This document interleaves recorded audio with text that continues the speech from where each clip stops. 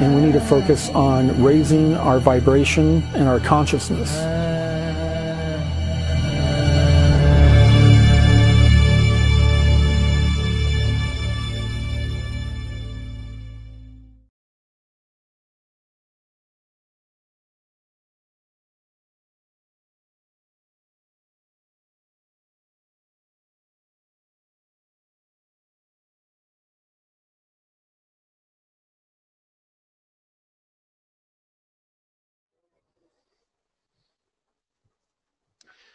Well, first of all, I want to thank the organizers for inviting me.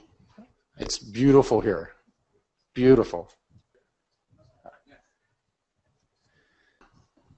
How do you qualify as a whistleblower? The definition is a person who informs on a person or an organization that is engaged in illicit activity. People feel from their conscience they need to come forward. So there are a lot of laws that are put in place to keep secrets. Most of these unacknowledged programs are illegal by their very definition. So those who've been ordered to keep silent are breaking the law. They're not upholding the law. Now, in most cases, for a whistleblower, you're going to need documentation, supporting physical evidence, and testimony. Testimony is, you can enter testimony as evidence in a court of law. So testimony has to be backed up with supporting evidence and the proper documentation, which is hard to obtain with civilian assets, but military assets, you have their processing papers, their DD-214. Compartmentalization, it has been used to a major degree to prevent people within the same organization from having access to the same information. There can be, usually everyone is told they're at the top of the totem pole with intelligence. And each one of these people, they believe it so strongly, if you come with information that's above what they have been told they are, they will disbelieve it because their egos believe that they have the highest information in the land. And of course, testimony, because the way compartmentalization works, you can be shown very sensitive papers, photos, videos, but it's done in what is called a skiff room. It is a room that is, it blocks all signals from technology from coming in, and the information cannot leave that skiff room. So therefore, it is impossible for these documents to make it out to the public. So how does my story begin? How many people here have watched Cosmic Disclosure? Okay. Well, if you go to blueavians.com, you can watch some free episodes for those who have not seen it, and it is translated into Spanish. I used to think that my involvement in the programs began just from some testing that I did, and I popped up on their radar. But it turns out that my family is a part of a multi-generational experiment that began in World War II. My grandfather was a Seventh-day Adventist, which is a non-violent, very non-violent sect of Christianity. And he was drafted into the military, but because of his religious beliefs, they gave him a choice to join a program to where he wouldn't have to engage in combat. And that program was similar, but not Project White Coat. It was very similar. They would inject them with viruses and bacteria that were commonly found on the battlefield, and then they would develop treatments for it. That was the cover story. What was actually occurring is that in 1945, before we had supposedly discovered DNA, they were already manipulating DNA using viruses as a delivery system. And I'm a product of that experiment. Growing up, it was never a big secret that my grandfather was a part of an experiment. We were told never ask him about it. He was very upset. He was a very proud, vain man. And when he was given the injections, he became so ill that while they were taking care of him, they put a bunch of pillows behind his back, and his back fused in a curved manner. And he was like this ever since I was born. That's how I knew him, and he was a very proud man. Recently, Dr. Sala and some of his associates submitted a Freedom of Information Act. I was told not to say FOIA because it might get an interesting reaction from the Spanish speakers. But the Freedom of Information Act, it didn't give us the information we wanted, and the medical information about my grandfather only went back to, I believe, 1984. So there was a huge gap. Now, of course, America has a huge history of unsuspecting tests on its citizens and soldiers. The Tuskegee airmen, they were giving them syphilis on purpose. And finally, there was an apology, but, this just goes to show the level of governments, and it's not just the American government, that you'd think they would test on an enemy population, but they test on their own population. Now, I was brought into the MyLab program, which stands for Military Abduction, and this is a program that identifies children that have certain gifts, and then usually these people identify as starseeds, as I'm sure all of you do. What the military's goal was to find these starseeds before they engaged in their mission and to turn them to the dark side, so to speak, and to use them as a tool. And this is done at a level that's very sickening. And of course, they use both civilian and military assets. They mostly use military assets in the 20 and back programs. Rarely do they use civilians. Yeah, there's a picture of me. I think I was 7 there. So they developed standardized testing to be able to identify a number of different things that they're looking for the programs. One of them was they were looking for intuitive empaths to help them interface with non-humans. Usually they already had a good idea who these empaths were because they track every alien abduction that occurs. Almost every abduction that occurs, the military comes in, re-abducts them, goes through, they do a debriefing with them, usually under chemical means, pharmaceuticals. Then they give them more screen memories, which really confuses them after they've already had that done by the non-terrestrials. And then they return them back to back home. They gather intelligence after they're abducted. And this is done on a wide scale in almost every country.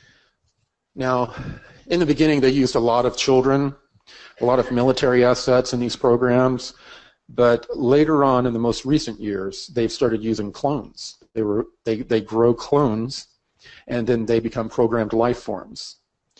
They are not as efficient as an Earth-grown human, though. Efficient in doing these different jobs, like interfacing with aliens. They don't have the experiences that we have on Earth to add to the communication, which is very important. About an hour from where I grew up, there was a base called Carswell Air Force Base. It was I think it was the 7th Bomber Wing. Now, after they identified me in school as being an asset, they found a way to pull me out of normal classes into different classes. Sometimes I would be in classes with extremely gifted people, and sometimes I'd be in classes with people that were wearing diapers. I mean, they were people that were underdeveloped, but they just wanted me out of the mainstream curriculum so that they could remove me from school at any point. Under Carswell Air Force Base, for during, of course, the Cold War, everyone thought nuclear war was going to happen.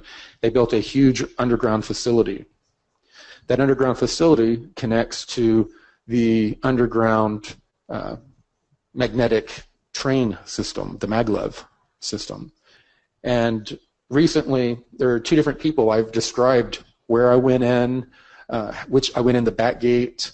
I crossed two airstrips, went through another checkpoint, and then drove into a large motor pool hangar that was kind of like an airplane hangar with the doors opened. And I would go in, and there'd be windows on the second floor overlooking where all the vehicles park. Their program is to basically, like Noah's Ark, keep the human genome safe from extinction by keeping part of it underground and part of the human race on other planets. So we don't have all of our eggs in one basket, as I say, in Texas anyway. So there's a lot of cloning that goes on. That's been going on for a long time. Anything that is unethical on the surface to do, research-wise, is either going on in Antarctica, in their R&D bases, or below ground. A major area is in Mexico, the Zone of Silence. Originally they called it an NBC facility, nuclear biological chemical development, but they do quite a lot of cloning there, and very disturbing experiments. You've probably seen this on the internet. This is very old and somewhat accurate of the maglev or magnetic trains that go underground. They go to all these different bases, and it shows it going off to down to Central and South America. But I haven't seen any maps that show the details of South America. That goes through a lot through Brazil, Argentina. So a lot of the training that we had when we were taken underground, we were interfacing with technologies that there would be like plates that you put your hand on, or two little protrusions in a chair that connect to, the dimples in the back of your shoulders. That's an area where a lot of nerves crisscross. And that is a place to where if they have this node, this metal node, positive, negative, going that you lay back against, and also plates that you can put your hands on, it is a neurological interface to technology. The things you see out of your eyes, you completely believe. You hear, you smell, you taste. They can manipulate all of that. One of the major tests is for you to be able to determine when you've been put into some sort of a virtual reality simulation. They're so real, it's very difficult. And of course, back then, at the end of every session, you were chemically blank slated, which means mind erased and given screen memories. If you left school, your memories would be that you went to a natural history museum and looked at dinosaur bones, when in actuality you had gone underground and had been subjected to all kinds of terrible experiments. You come home and you have all this trauma from what? Seeing dinosaur bones? So it was hard to explain the trauma that we would have and the bad dreams. We usually trained in small cells, and between the ages of 6 and 10, normally we were trained at night. We were picked up and we were brought to a mall, an indoor mall where you normally go shopping. It would be shut down, and there would be reptilians there. There would be different groups there that would be observing the training that would go on, and different cells of children would be pitted against each other in these competitions. So they had to start somewhere with the children, so they started with a lot of the basic training. We learned traditional firearms, field stripping of weapons, blindfolded, by touch. We learned hand-to-hand combat, which was something I was already learning from my grandfather. Wayfinding, reading maps and being able to determine where you are and how to get to where you want to be. Calculating objects at a distance for, kind of like snipers do, the rule of thumb type of, to tell how far away a human is. And of course, communication protocols for for radio. Now, you cannot just introduce a person to a non-terrestrial without some sort of acclimation or preparation. In the beginning, the virtual reality scenarios I was mentioning, we would walk into a room and there would be like card tables, like you play cards at, with military and scientific people sitting around them. And then you would go into your virtual reality training, and then when you would come out, and as they were walking you back through where you came, you would look over at the table and there would be a gray alien sitting there. And that was their first little step. Usually they will show you photos to kind of get your mind ready for it, and then they introduce you to these beings in that kind of a manner. They don't want it to be too much of a shock. And if you asked any questions like, what was that? All right, they would just tell you didn't have a need to know. So this helped deprogram the fight or flight response that all of us have. It can be quite the adrenaline release when you're in front of one of these beings, especially as psychic as some of them are. Some of them are very invasive. And of course, there were hybrid children that were present also during our training. And I have a few disturbing stories about my interactions with them that I do not make public. So once they develop you have the intuitive empath abilities, they have a cocktail of chemicals that can enhance those abilities. And when you come off of the chemicals, it is almost like going blind. You lose all of these extra senses. All of your senses are enhanced. But when you're taken off the medication, it's like going blind and deaf to a certain degree. And of course, they believe all evolution occurs through trauma. So much of the training is extremely traumatic, very traumatic. They would put us in sensory deprivation chambers for hours, or you lose all sense of time. It seemed like hours. And even in these sensory deprivation chambers, at times they would use virtual reality as well. And the out-of-body experiences that we had were just epic. Now, a lot of people have heard of the MK Ultra programs, and they associate any type of program like the one that I've been in as being MK Ultra, mind-controlled, German mind control. But there are a lot of Ultra programs, and most of them use the mind control tactics that they learned in MK Ultra, but these other programs have completely other agendas and are only related to MK Ultra by name, the Ultra part.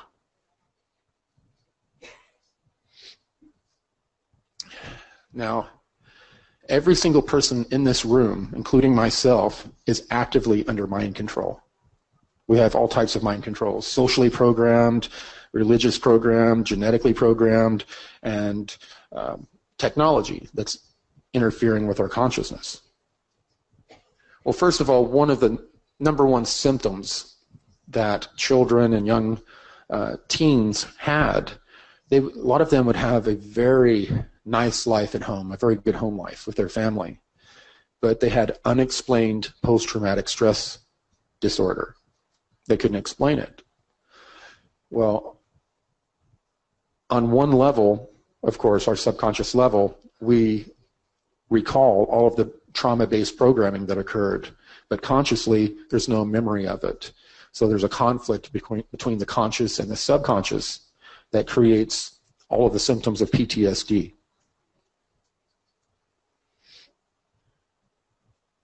I was actually 15 here, I think, but at the age of 13 is when we reached the apex of the training. That's when they started giving us the injections. And the full dose, when they built up to the full dose, it the jump in your abilities was so dramatic that a lot of people began to get kind of Christ complexes. Felt like they were something, bigger or better than everyone else. So that was a problem. There were a lot of people that, really began to think that they were here to save the planet. I was brought to a crystal cavern, much like the one they found in Mexico. We were brought there in a small submarine that went through an underground river. And the underground river, at a certain point, it diverted into this further area we traveled under, and then we popped out into an area to where there were no crystals. It was a cavern, but we were brought back by the people who were stationed there into this room to where we prepared. We were put in environmental protective suits. We had all of these different devices on us monitoring our telemetry, heart, brain, neurology. And recently, when I was recounting the story, I recalled a blocked memory of a tall white being in the middle of all of the children that were in a circle. These crystals, they told us, were alive. They were beings. They had a life force. They wanted us to interface with them and to gather information, but we were told, do not touch them. If you touch them, you can harm the crystal, and the crystal could harm us. And when we started to interface with them, an aura of light started to build around the crystals. And the crystals were huge, even wider than these. It was very hot, 120 degrees Fahrenheit. Now, USB device, us children, we were used like a USB device. We went in, we interfaced with the crystals, we gathered all of this information, and then we were debriefed chemically, where they removed all the information, just like we were a common memory stick, and then blank slated us. And then that's how they gathered their intelligence. When I was around 13 years old, and I had reached a certain level of ability to interface with non-terrestrials, they brought me and two other children to a Federation meeting. This is a very close representation to what that base looked like. It was in the middle of a temporal anomaly outside of Jupiter. You had to enter in and exit the exact same way, or you would get stuck. You could see no stars. You would fly, you'd leave a star field, you would enter this anomaly, and it's pitch black.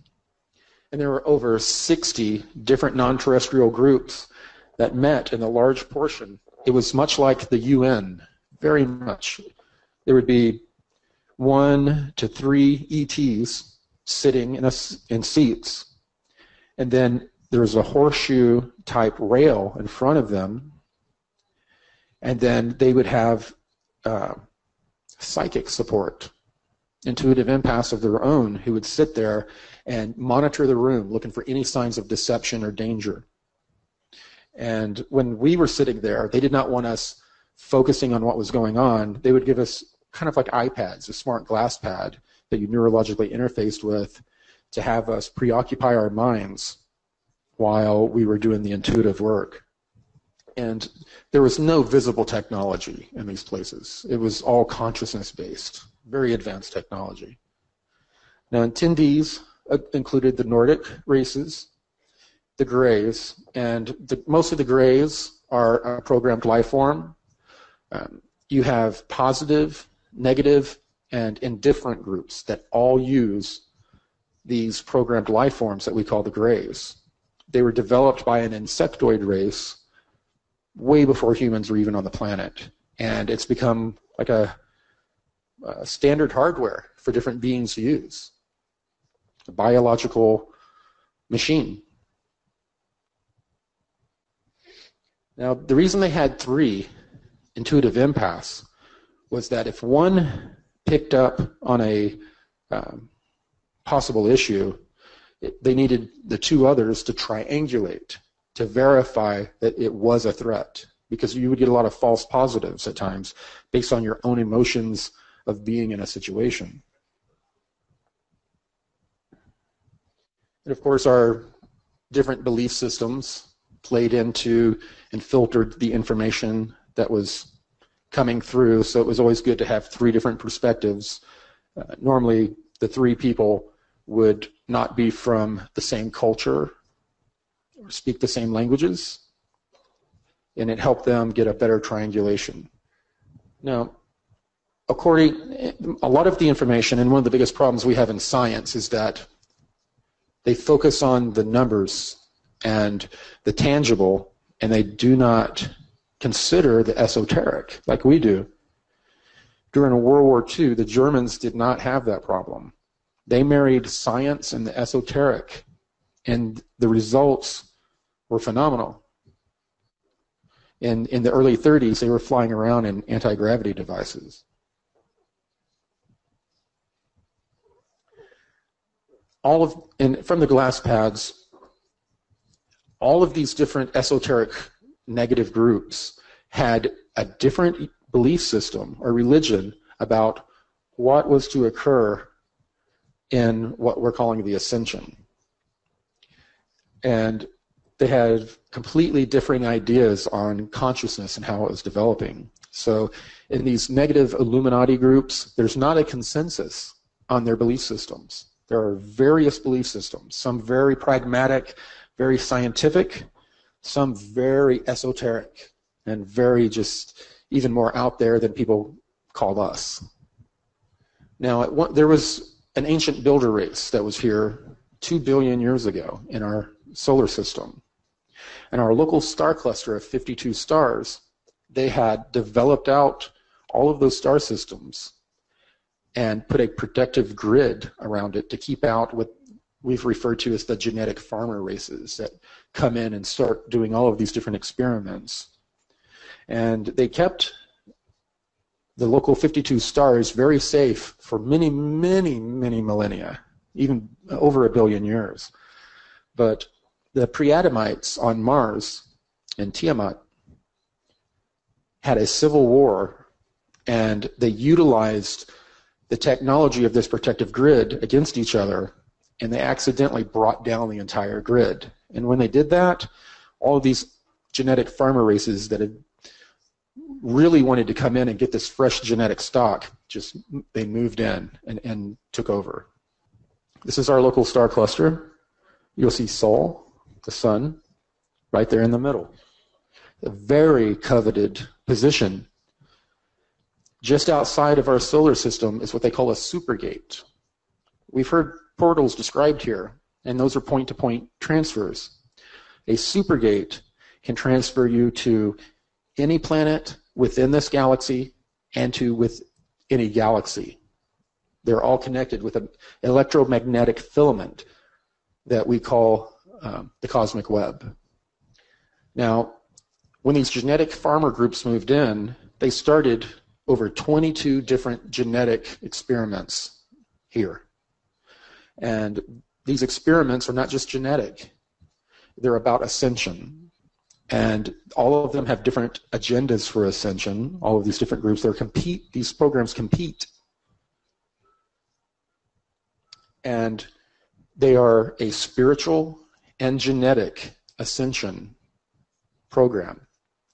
A lot of these groups, they've brought us religions, different belief systems to help our consciousness expand. And they will tinker with our genetics to cause us to advance genetically. And then this vessel is better able to support the consciousness that they're trying to expand. So these two go together.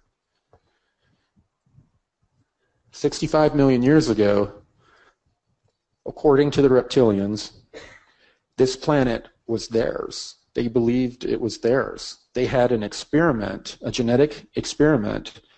There's just not only a mammalian experiment going out there on different stars. There are insectoid experiments. There are reptilian. You name it.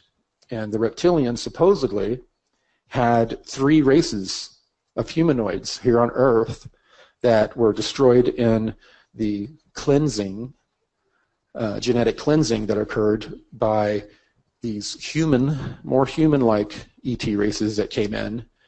They cleaned the Earth of the reptilian experiment and started a mammalian experiment, which is highly against cosmic law on 1 degree. But they began to do this because the reptilian experiments were just going crazy. There were just too many of them. The reptilians often discuss that there were 3 lost races.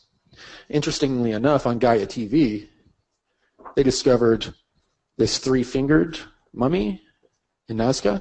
Have you all heard of that? Well, I've seen some of the information on the genetic test results. Now, if we were to find an ET body and test it, would any of you be surprised that 97% of that DNA matches ours? It's not because they're from here, it's because we're from there. We've been genetically engineered and spliced with all of these different beings' DNA as a part of this experiment.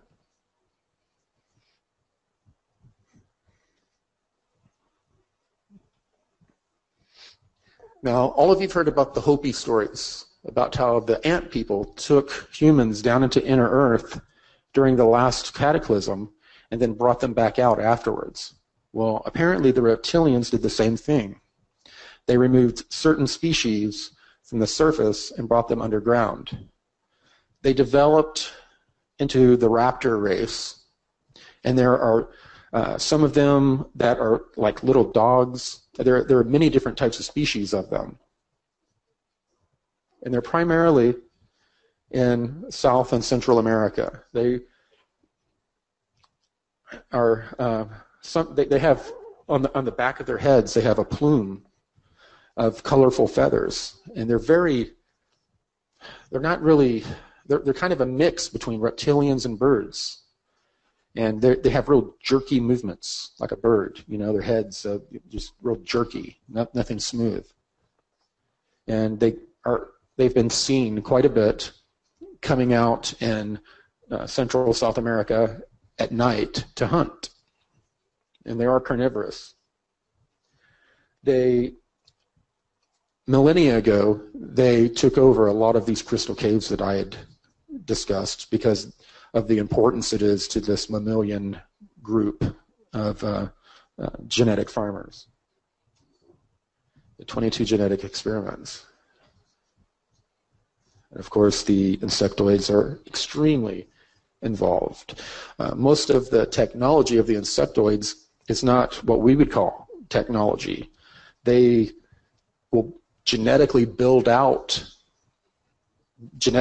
ships, genetically build drones and workers to do their bidding. And they use that type of technology more than they do what we consider technology. And of course, our local star cluster serves as a host to these programs. And I already mentioned most of this, that these programs are in competition with each other. And they terraform, they bring different plants and animals from different planets, slightly modify them genetically for the new environments. So the programs are made up of these components. There's a genetic component, which I described, where they tinker with our DNA to evolve us a few % every 5,000 years. The consciousness component and the spiritual component are pretty related. But they need our consciousness to grow at the same time that they're advancing our genetics. Now, of course, some of the competing programs are trying to suppress our consciousness and to interfere with the genetic program. And of course, the cosmic component is the most important. It's like a giant clock. They travel around from planet to planet as our solar system is rotating around the galaxy, going like this, around the galaxy. And every once in a while, we come through this one highly energetic, like gaseous part of the universe as we go through, and there was a cluster of stars that exploded there and changed the energetics. So, and that is where a lot of these cosmic energies, where we travel through them, and our solar system is revolving, and it's like a dynamo as it goes through these energies. It's friction. The friction is building up the energy. The energy goes around up into the north and south pole of the sun and comes out from the sun. That's how the sun actually works. It's like a light bulb. Now, I think we're supposed to be in solar minimum, but we've seen some very interesting activity with the sun recently, have we not? And all of that is tied to the energetic weather that is occurring and the earthquakes. These are all things that the Blue Avians told me that were going to happen, and I discussed 6 months ago in Cosmic Disclosure. And now we're watching it happen before us. We understand the concept of star seeds, ET souls incarnating here. Now, what's very bizarre is that a lot of people, they think this group of people is being abducted by non-terrestrials. Isn't that against cosmic law? Isn't that against their free will? Yes, it is. A way around this, the benevolent and malevolent, good and bad, non-terrestrial races are very good at skirting or getting around these cosmic laws.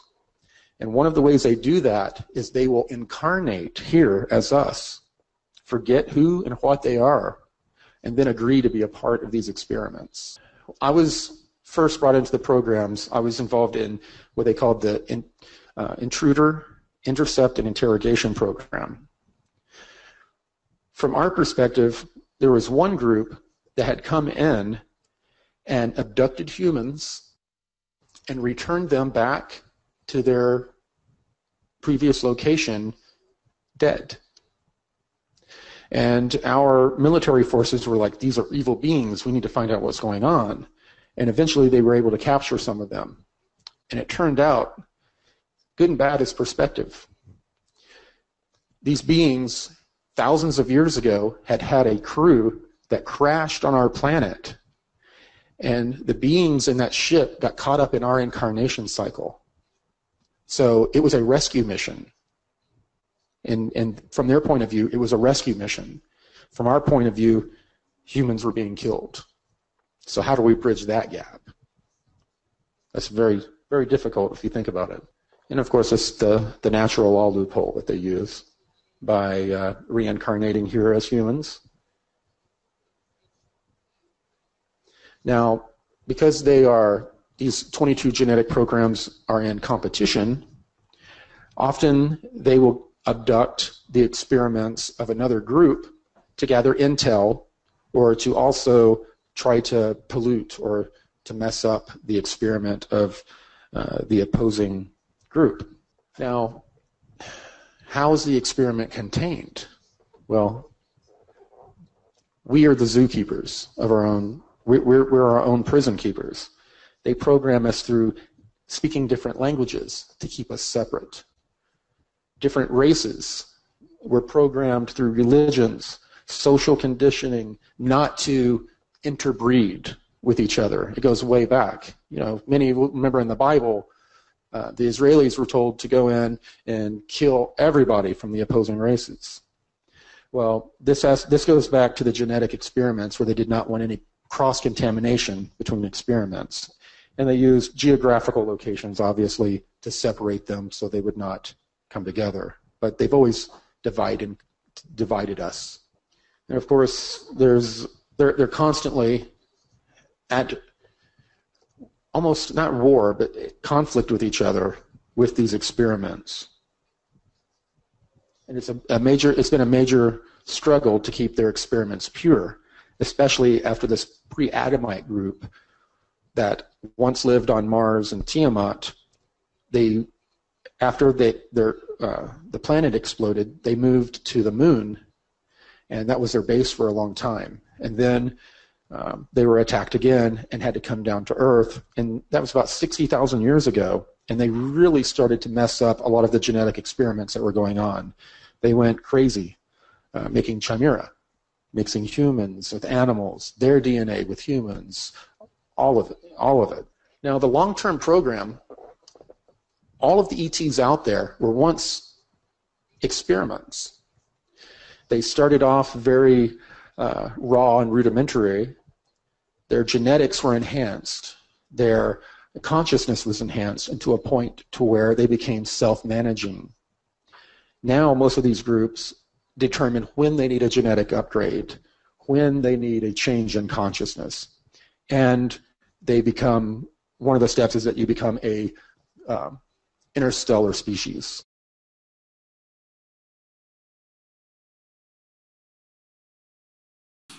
Okay.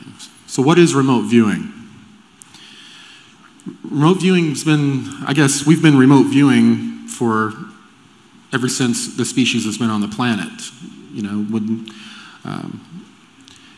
We've had shaman that would do techniques that were basically the same as remote viewing. When does the history of remote viewing begin with you? When the first man walked the planet. Right. And animals remote view, most animals anyway, remote view naturally anyway.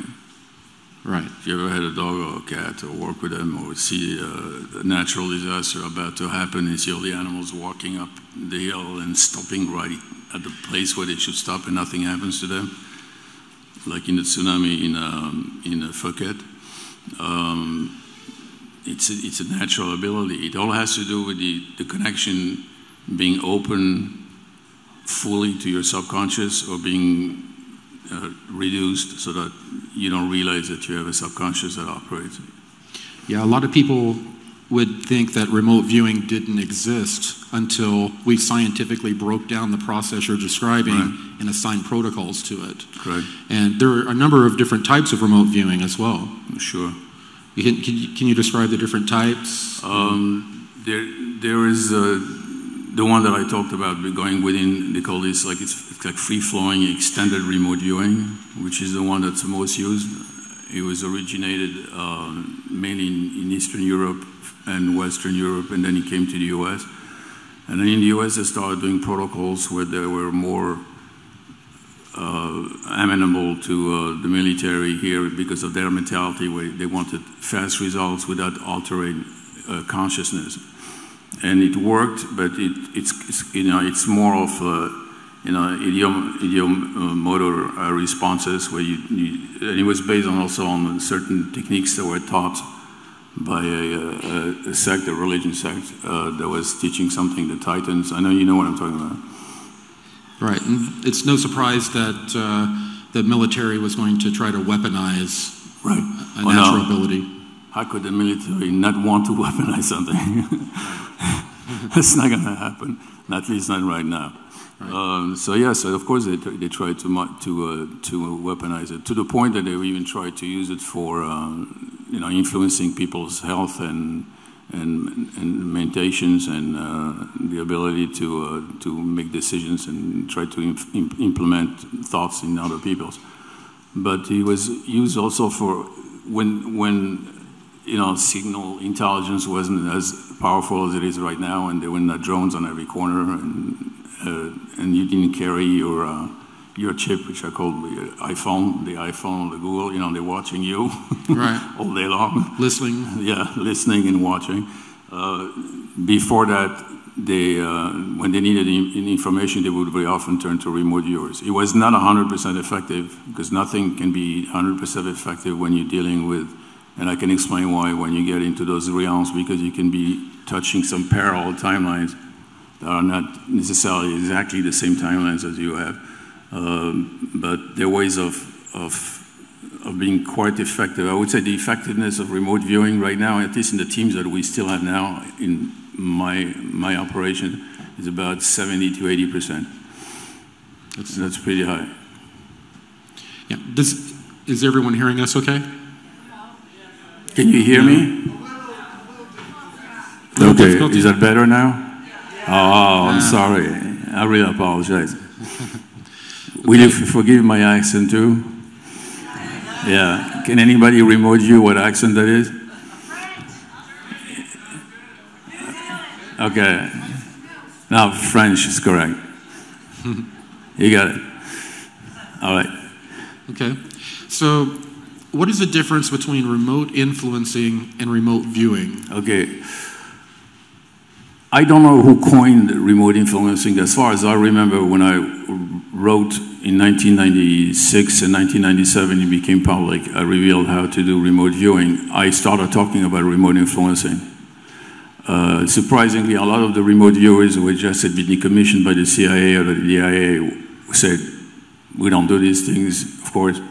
There is no remote influencing, and so and then finally it became a very big, if you could, subject matter, and a lot of people became started teaching what they in their schools also called remote influencing. So remote influencing is really the same thing, though. What we were teaching is bringing, your mind is at all times connected to the mind of the creator. The only thing that exists in creation is thought. That's it. The basis of creation is not light. It's not sound. It's thought. The creator is infinite intelligence and pure thought, meaning it's not restricted. So it doesn't have to restrict itself in a system or mechanical apparatus or a linear type of thinking. It can think sideways as far as it wants. And these cars, if it's a little bit like a billion times more powerful than our artificial intelligence machine would be, it's pure intelligence, unrestricted. So in order for the creator to experience itself in different manifestations, be they for ourselves in the 3D world as animals, humans, and everything else, he will create systems of thought that would then be translated into the ability for me and you to talk through to the sound of waves we think is air, and it will block the ability to communicate from me and you automatically through our subconscious, because our subconscious are really connected. What people call intuition is really a connection at the level of the subconscious, and the level of the subconscious is really the level of your soul. There is, so mind, soul, i.e. spirit, and the creator are not disconnected. We're just the parts of the creator that are here to experiment and interact in this multifaceted game or lattice, if you want, that we call creation. So the reason why we cannot be telepathic or know, so to speak, the future, it was done on purpose so that we walk blindly the earth, because originally man was able to do so, the so-called Garden of Eden. He was able to see the whole, the good path, the bad path, and then the creator realized that most probably this would be a lack of experience for the creator, because they would always choose the best path in advance, knowing what the path would be. So he restricted mankind. But nevertheless, he gave man the ability to regain this ability, this natural ability, by showing characteristics that will align itself with the creator. And if those characteristics will be shown, you will be welcome back to go back to its original state. It's amazing how the scientific community would state that remote influencing doesn't exist, when the scientific community has documented the observer effect, and how observing an experiment, by observing it, you can affect the outcome of that experiment. Not only that, the only way you're going to not only affect an experiment, the only way anything is going to happen in front of you is if you observe it. Right. I mean, quantum physics right now is getting to the point where they use electrons, they use, but not only photons, and they do all kind of experiments where they realize that there is no real future, there is no past, that there is retro causation, meaning that when you see something, it's your act of observation that creates the reality. And they used to only talk about probability functions that collapse at that point, But they realized that the moment you see something, and I could go on for hours explaining quantum physics, but we don't have time for that. It's like in the movie Matrix when they ask Neo. Neo is going to see the oracle, and then this kid is there watching a spoon, and the spoon is bending, and Neo goes, "Oh, that's interesting." And he says, "How did you bend the spoon?" He says, "If you think that the spoon is outside of you and I'm bending the spoon, that's impossible. If you think the spoon is inside of you, which it is, by the way, because there's nothing outside of you, I'm just bending my mind. I'm bending that reality that I'm projecting out. And then the spoon bends." So you can bend spoon, but you can do much more than bending spoon. You can bend reality, you can bend people's desires, you can make the world a magnificent place. We are basically, we don't realize, but we are not just tiny parts of the Creator. We are restricted for our learning purposes until we develop a conscience, not the consciousness, a conscience that's high enough to be brought back up towards and invited in the family of the Creator, and we remain alive with the Creator, because we are really then the many within the one. So when we are ready, we will be able to bend the spoon, bend reality, and create reality as the Creator does. And it's within us. We carry that mechanism within us, in our biology. And just as and mind especially. Yeah.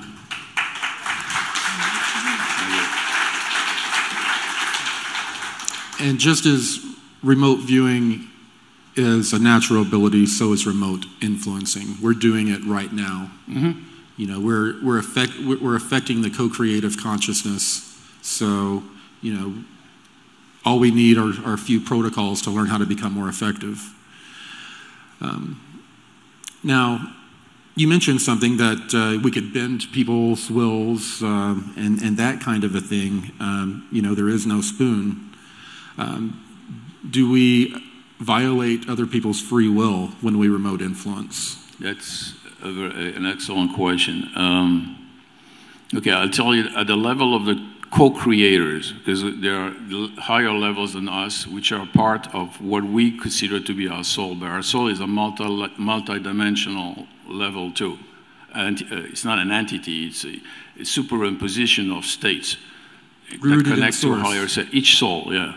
Because if we are disconnected from our soul, we wouldn't exist. We would just literally, you would evaporate in front of me, or I would evaporate, I wouldn't exist. So there has to be that connection to the source. So from the source, you go down lower and lower, and that accumulation, that circuitry that finalizes itself to the final product, which is I, you, and all these people here, which are magnificent when you think of it. It's an incredible thing to watch a human being, or to watch this creation.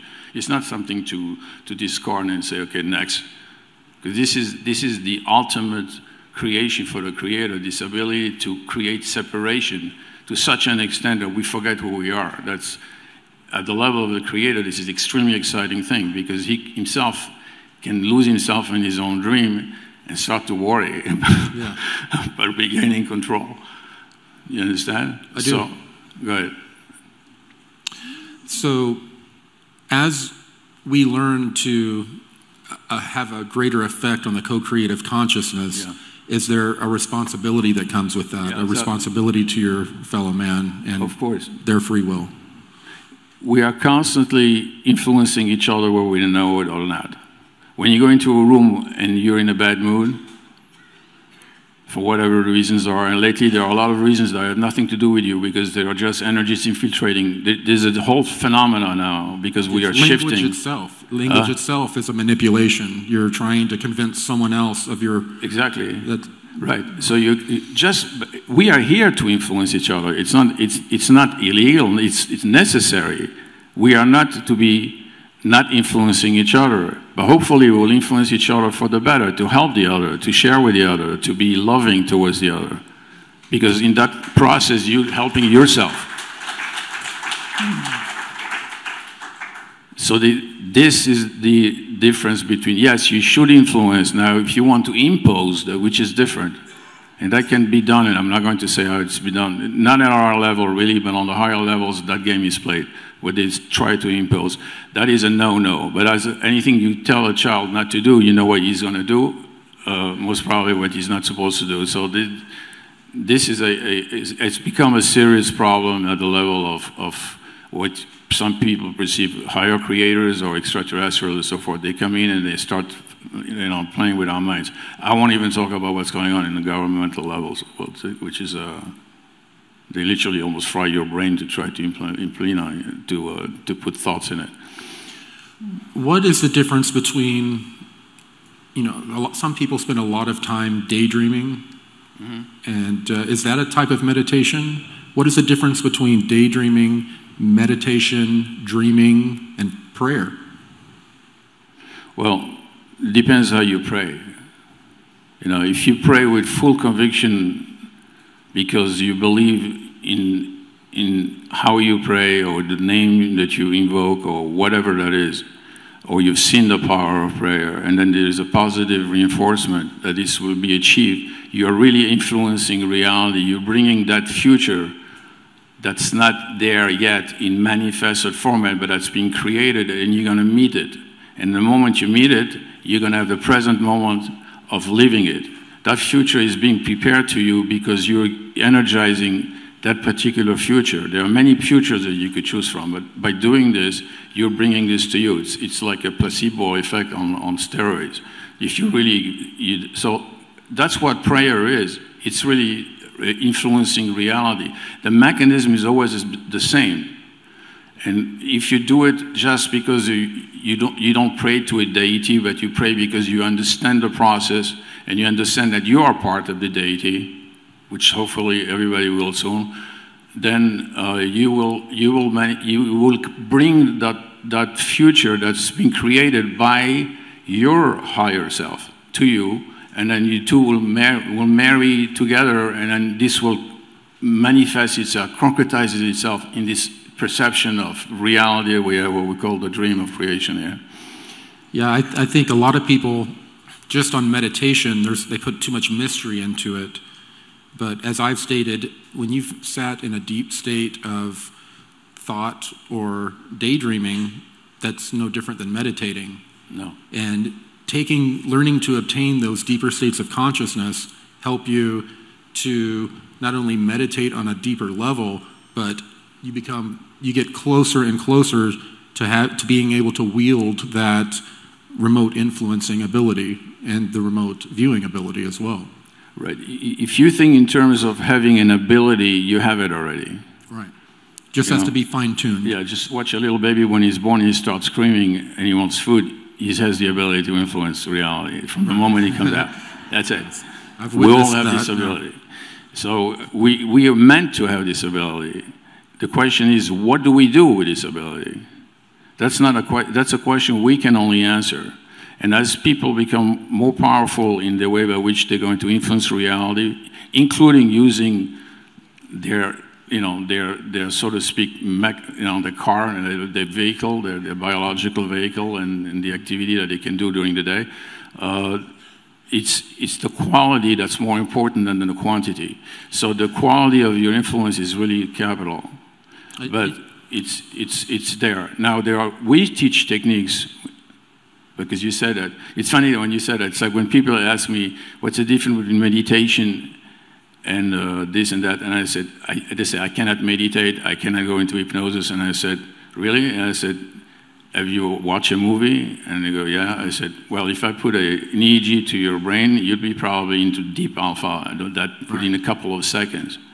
And that's where they use that state in movies to plant seeds into our co-creative consciousness and use it against us. Because I'm curious, you've been doing this for quite a while. Mm-hmm. Have you ever had, because this is really dangerous information. They try to keep the observer effect secret. They don't want us to know the power of our co-creative consciousness because they want us to stay there in a state of being asleep so they can manipulate it. Yeah. Have you ever, from delivering this information, have you ever had opposition? Whoa. Stupid question? No, because if I were to tell you what happened to me, and I have some people that have known me for a while out here, you would beat the best movie, science fiction movie, that, and in a sad way though. Yes, of course. I can relate. Yeah, from many levels, including some levels are not human, you know, because they don't want that information out at all. No, this is dangerous information. Very dangerous. If you're and the control much system. more sophisticated than our military, by far. Right. So I could write like books on that. But I always believe that if you stay aligned with the one, really aligned in your heart with the one, you're protected. And this has been proven to me many times, including recently when somebody really tried to get rid of me and put some drugs in a drink, and where when I opened my eyes, which I was not supposed to be a minute later, but like 10 minutes later, that person was strangling me, and I laughed. Because it was not even me, it was my higher self laughing, going, "You really think it's going to work?" And just kicked her out and left. But those things happen all the time. I heard that there was a problem with Wilcock, right? With an accident yesterday? An apparent attempt. Yeah, I had that too many years. They teleported my car, literally. They moved it around like as a warning, and I went, I took my car, but I had a major problem because it was accelerated from 40 miles an hour to about 150, suddenly jumped off in the middle lane. I find myself, I knew I was dying. I saw the cars coming, and then I lost consciousness, found myself in the ditch across, and then they had to send, at that point in Mitsubishi, it was 2001, before 9/11, like 3 months before. And they sent the head of security, a technical service of Mitsubishi from the southeast, from Georgia. I came down for 4 weeks trying to understand how come a new car had a flywheel that was broken in the middle, and which is really almost impossible. So, but I was there, and I'm still here. Yeah, not planning on leaving until I'm finished doing what I'm doing, and then we're going to go to a nice place together. Yeah, yeah. People don't realize how dangerous an idea can be. No. Yeah. The real war is a war of ideas. The world is a world of ideas. There's nothing else but thought, ideas. You change the world by changing the ideas that people believe in. That's it. As long as they keep repeating the same old ideas and stay in their old programming and stay there, they're going to repeat history. Why are they repeating history? Because they bring the same seed idea and then they create their reality around it. They don't realize they're creating this. Right. So the study of history should be a study where you learn from it, but not a study where you're fascinated by it and then you make tons and tons of movies, showing battles and more battles and then more glory, and then because we're never going to get out of this infernal cycle. So we have to stop. I don't know how you tell people stop. I don't care, like 1 day, 2 days, and just erase everything that you've been taught is true and just connect inside, because the truth is inside of you. You carry it. You were born with it. Just take all the stuff out and then go to the basic truth, not of what you have become, because that's kind of obvious. We're all reflecting each other, and that's who we have become, but who you are. And who you are is you're really the creator. Having gotten a major case of blindness and schizophrenia at the end. Well, he's having schizophrenia because he thinks he's everybody, Yeah. Now, remote viewing in general, these techniques are, all the different types of remote viewing, are they all based on military or intelligence programs? The ones that call themselves remote viewers, most of them are, they've been birthed, but there's nothing incredible as far as the ability to do. Anybody can do it. It has nothing to do with IQ. It has nothing to do with the amount of money that you have. It's something you're born with. People that do a lot of nature tracking have this instinctive ability to perceive, the track in advance, who was there, and they can sense it. Animals have it, they don't lose it. So what we teach people is to go at the level, and you took our course, and you remember taking the course. We teach people to go for remote viewing at the border of sleep, which is called theta. That's the level you have at night just before going to sleep, when you have this hypnagogic imagery for a little while, and then you go into the level of sleep. The reason we do this is because we have good reasons to prove, we can prove that when you go to sleep in reality, you go to the level of your subconscious, unconscious, the universal conscious mind. We are all connected at that level. And your soul, you reconnect to your soul. And your soul, at the level of the soul, is connected to all the other souls it connects to, which goes very far and influences far more than we can even dream. Sorry? Sorry? Oh, okay. And so we will bring you to the level of theta, and we try to stabilize you. Theta in the Greek letter shows two. It's like an oval with a sign in the middle. It's like having one foot in the outer, so to speak, reality, and one foot in the inner reality. And you're supposed to operate with. Hopefully, you will constantly operate, not only when you meditate, because people say, oh, let's go meditate and let's do some remote viewing. That's not the way you should be. You should be constantly with one foot in the inner world, which is infinite. The real infinity is inside. It's not outside.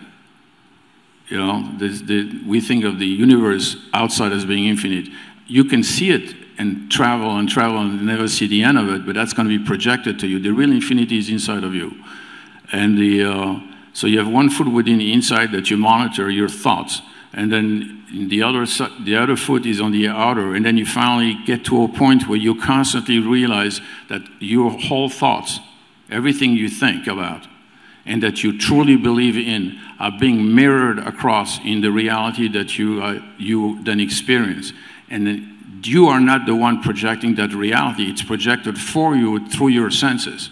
So what you perceive outside as being beautiful light is in reality happening through the brain inside. Yeah. And there is like no light. There's no light receiver in the brain. Yeah. Sorry?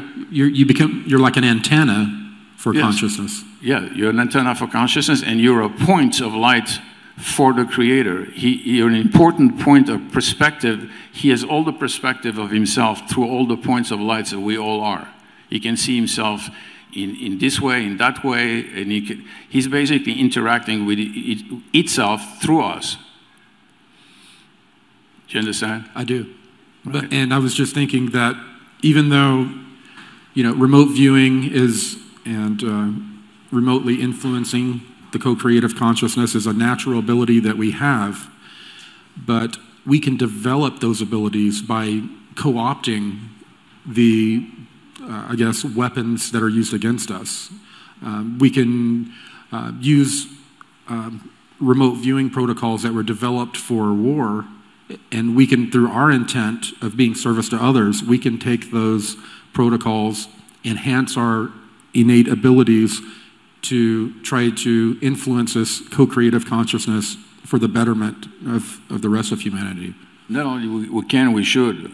Yes. I'm not going to say something because I'm trying to promote anything here. If man right now does not go within much more and lets go of all the programs that tell him how to do it and just reads about it or just watches things about it but doesn't do it, there is a very serious possibility that we're not going to be able to continue as a creation period. Not because the Creator is angry or judgmental, because that's not at all the case. It's impossible for it because we are His own children.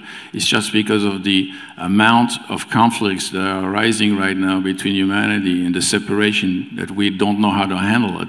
If we don't turn within and realize and experience within strongly that we are all connected, and we stop the madness for a little while at least, we're going to have a major problem. And people don't realize that every single ailment that we have as humanity, whether it's a disease, whether it's major problems in relationships, whether it's the inability to be happy, the dysfunctional family, the dysfunctional society, the anger, the idea of judging everybody from the exterior instead of watching the interior because they're unable to feel the interior of that person.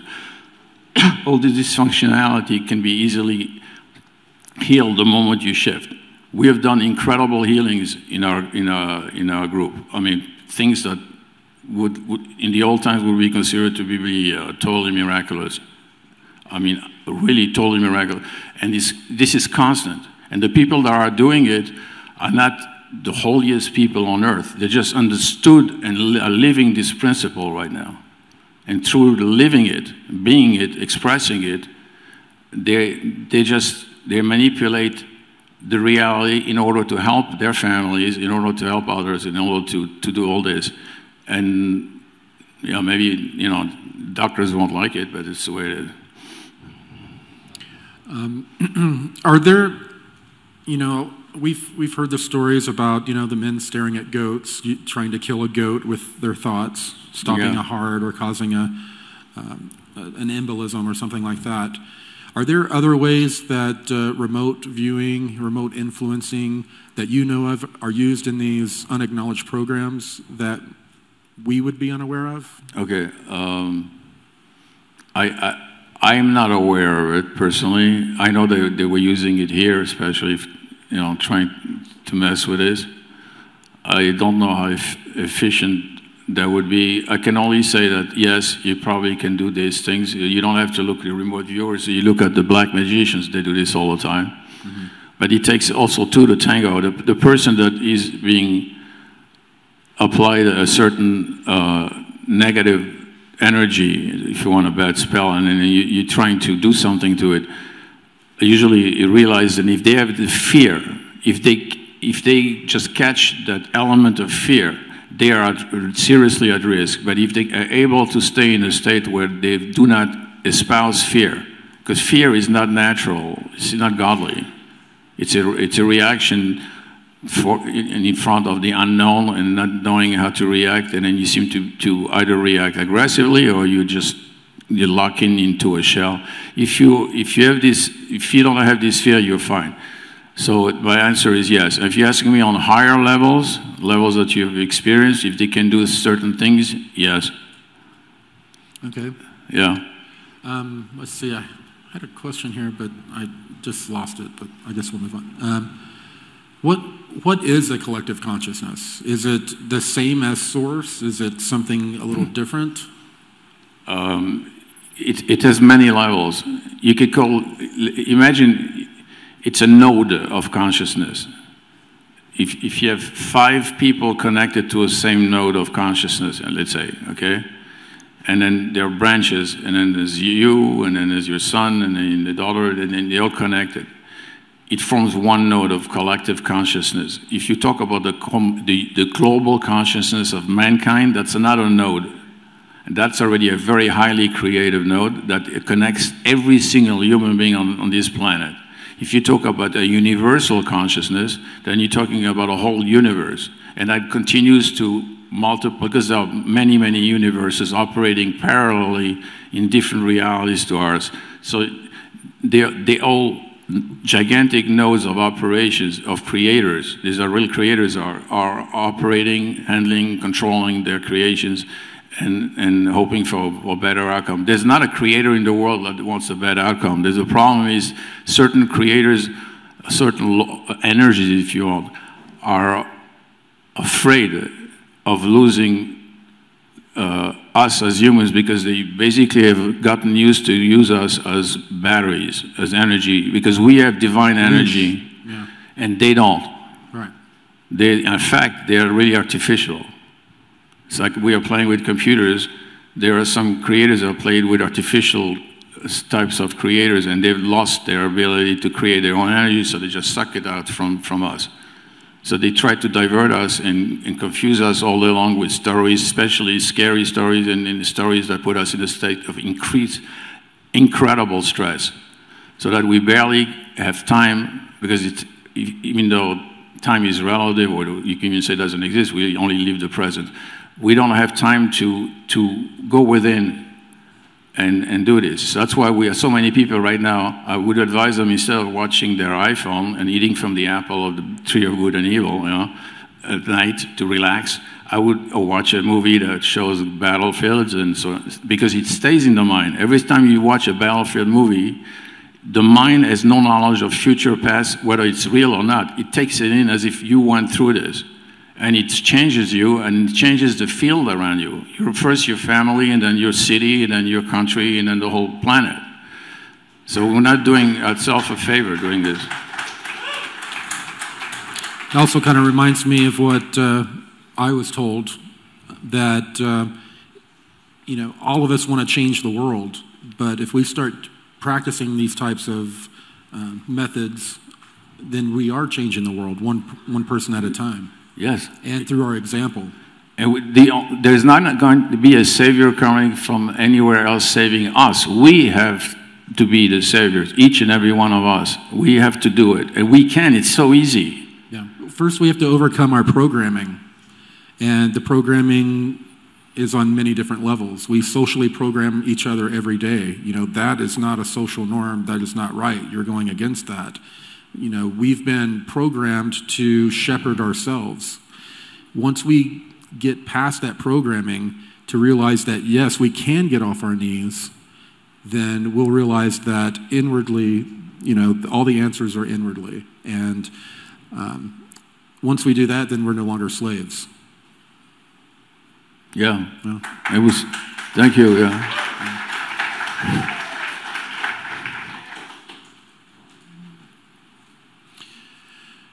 How do our daily thoughts, concerns, fears contribute to this co-creative consciousness? How does it affect the co-creative consciousness? The co-creative consciousness is, I give you an example. When we do remote influencing, when we teach you remote influencing, we teach you how to go into the sleep state, which is in Greek as the letter delta. It's called the delta state. It's from 1 CPS to 4. Your brain is vibrating between 1 times per second to 4. If you're at 0, you're not here anymore. So at 1 to 4, you're in delta. At that level, there is no dreaming possible. And people thought, well, you know, even though we spend at least a third to a half hour a day, depending if people like to sleep or not, being asleep, why would the creator create that state and have us stay there doing basically nothing? Well, we're not really doing nothing. We are in touch with a creative state and the creator at that point. So we can teach you how to remain totally lucid while you're sleeping. You may hear yourself snoring. You may decide to leave your body and do some high work. So it's very advanced lucid dreaming, because in reality, we're all dreaming. As I'm talking to you, we're in the middle of a joint dream. This is a dream that we're having together.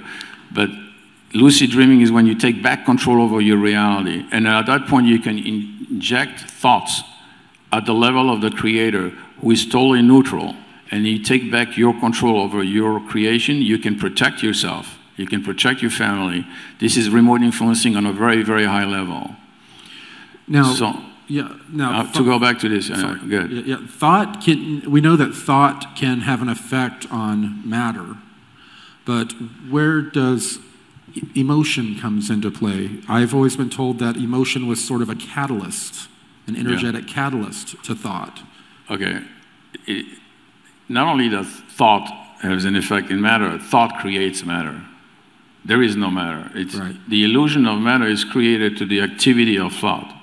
Now, it's not created by you saying, let it be a mountain here, or I want a tower, and it should be immediately. This happens on different levels. It's created by consensus, by a large group. By consensus, and there is literally something you call the matrix or whatever. It's a lattice of operation that the creator made available so that when you input into this lattice, I want this to be manifested, it will manifest. It's like if you're dreaming at night, and then suddenly you find yourself riding a horse somewhere, and then having a whole story unfolding. Did you create the horse? How did you go about creating the horse? Who are the other characters living, dreaming with you? Is it you? Well, they are you, yeah, but they're coming from higher levels of you that are playing against you, so that you have this impression of a story being played out. So, if you're asking me if matter really exists, it matters a lot, because otherwise there will be no reality that we would perceive it as such. We wouldn't take it seriously. So it's nevertheless, it's still thought. That's why when you said bend your mind, you'll bend the spoon, because the spoon is not made out of matter. It's literally a projection out. We all have a bubble reality that we move around in. If the negative side uses fear as a catalyst to cause their plans to come into be through the use of our co-creative consciousness, then I guess love is the opposite of fear. So that is our tool, that is our battery to pull from. The energy that we have to feed into these... The two poles in creation as forces. That's the most important thing to understand. There's a force of the nature of the Creator, which is pure love. It gives life, love, and light starts with the L. It's basically the same thing. It's gifting, not asking anything in return. So that's true love, unconditional love. When you feel that love, which I've felt a couple of times, you'll never forget it, because you're bathing in this field of, you don't want to leave it, because you don't even in your mother's womb you couldn't get it. For the people I can remember it, it's unbelievable. So that love comes down into creation, and because of the explosion into perceptions of separation, fear, which is an illusion, because how can you be afraid of who yourself? You're part of me, I'm part of you. Everybody is part of each other. Ignorance causes fear. Ignorance of that causes fear. Exactly.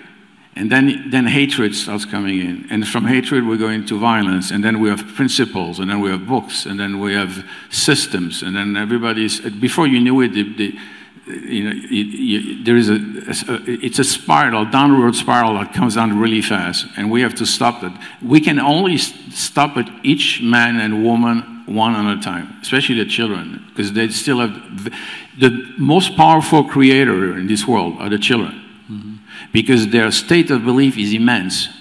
So when a child is watching a violent movie, as opposed to an adult, and you're saying, well, he's only a child, or he's playing a video game that's violent, you don't realize that kid has 100 times more power in creating violence around the world than you have, because for him, he's so engrossed in this reality that he's emotionally attached. His emotion is what gives life to thought. When you marry emotions and thought, you create. Agreed. Yeah. Thank you. Completely. Thank you. That's good. I think we've discussed it a little bit, but how is our co-creative consciousness used against us by those who want to control us? Because they know our weak points. They know that we're not evil. We lack the warmth of the group. Apathy.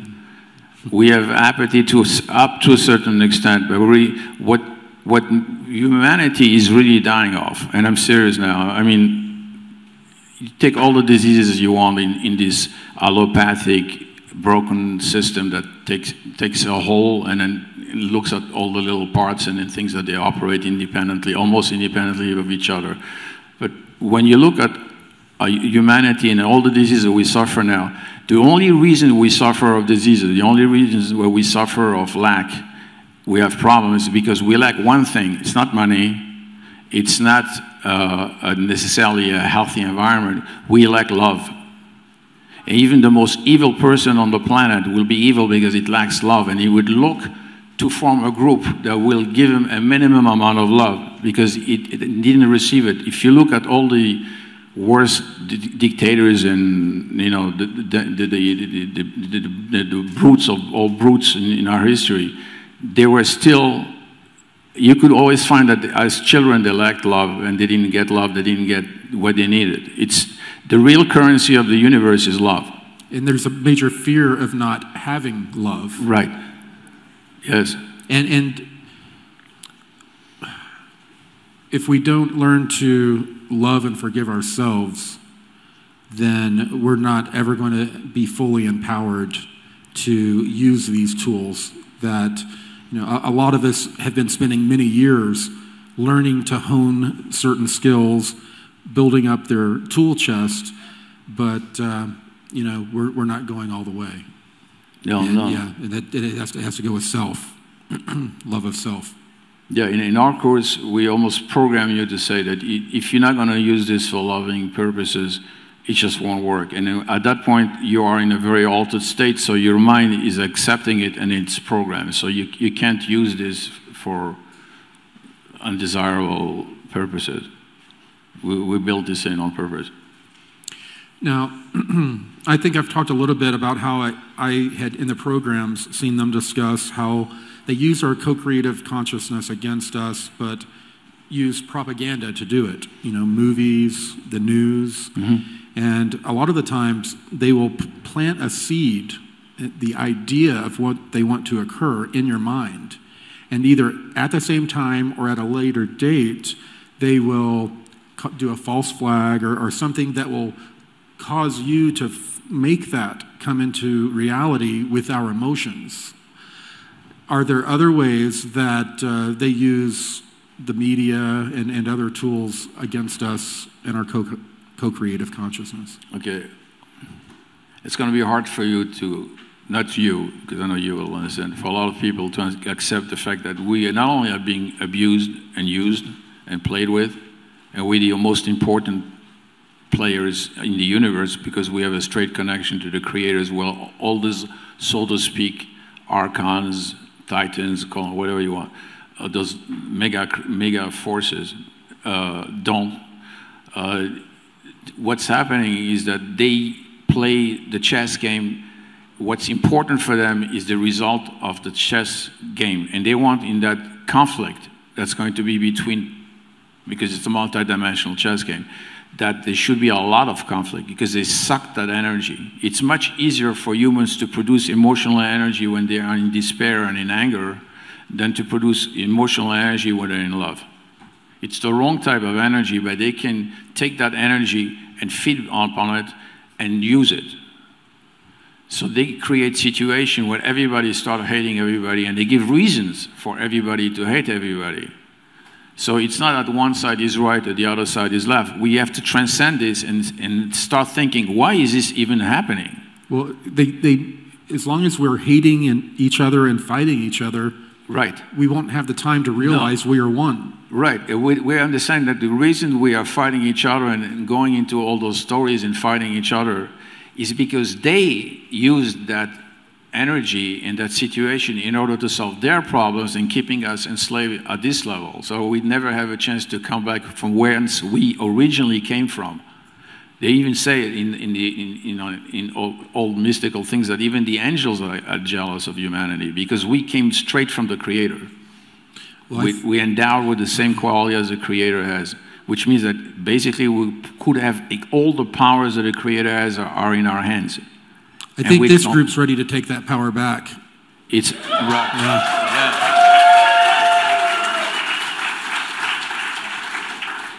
Yeah, it's due time, I think so. Yeah. And it's free, you know. Yeah. Basically, almost free. You just need to dedicate yourself in doing it, and then take it back. And always question when you see something coming at you. What is the best way to defend ourselves against these tools that are used against us, like, you know, media and other tools that they use to guide our co-creative consciousness in the wrong way? How do we defend ourselves against that? I would imagine just being aware is a major part of it. They want you to get upset and fight them. You know, they're like the bully that comes in the road and say, "Hey, how about a fight?" You know, yeah. Instead of being like water. Right, and then you should do it. And I'm not saying because of Christianity. It's that give him the other cheek, which doesn't mean that, hey, you know, hit me on the other cheek. It means I'm not interested. Goodbye. Yeah. So turn around, turn away. Show them your other cheeks. It doesn't mean that if you right, turn on your rear. Yeah. Right. Yeah. Because that takes courage. It takes a lot of courage to do that. Most people say it takes more courage to oppose and fight. No, it takes a lot of courage to be totally calm, smiling, remaining loving, understanding that that poor entity is lost, and saying, "I love you anyway. We'll find you when you get back to your senses. We'll talk, but not right now." It's hard to remain that zen all the time. I can tell you. Recently, it's been very hard for me. Very hard. Yeah, for me too. Yeah, I know. Okay. So, what can we do to grab a hold of the rudder and begin to change the what do we do as 1, 2, 5 people in a group, how do we start to navigate to the most optimal temporal reality using the co-creative consciousness? How do we do this? First, we make a decision that we're going to co-create. That's the first thing. It's almost a decision we have to decide. We're going to co-create and agree consensus-wise on what. Right, on what exactly, and then decide on what. And this is a dynamic process, not a static process. It changes as it goes. It keeps on expanding to areas that we probably don't even dream of right now, as we realize the impact that we can have. So we start co-creating, and we're co-creating in a harmonious way. We create. Everything in the universe is harmony and sounds. Sounds create light. It's the first thing that existed in the universe when consciousness, as pure thought, started vibrating itself and said Om. But it was a vibration of consciousness, not a vibration of air. And that created the first light that started coming in, and then all the structures that we could think are coming from that. Matter, creators, entities are coming from that. So we have to do the same thing. We have to go back to our core, very core, and get that connection back. We all have it. It's not difficult. People think, oh, do I dare? I mean, I'm just a little nobody, and I haven't been anointed yet, and I'm waiting for a certificate from the university to tell me that I'm a super PhD in this. And what would my mother going to think of my daughter or my husband? And they're going to think I'm crazy totally on being knocked out. So, this isn't the way you should think. Just have at least the courage to realize who you are and express it. It doesn't mean that you have to shout it every day. You said, "Hey, don't talk to me. I'm God." You know, that's not going to work. Yeah, I think another good point is that we can develop these skills and all of these tools, but if we don't also know thyself, deal with our own karma, then we're not going to be as effective, or what we think is being service to others may just be service to self. Yes, because when you're in service to self and you realize the real self is the creator, you're in service to everybody. You cannot be in service, I'm just in service for a third of myself, and the rest I don't really care, or less. or every other day. Right.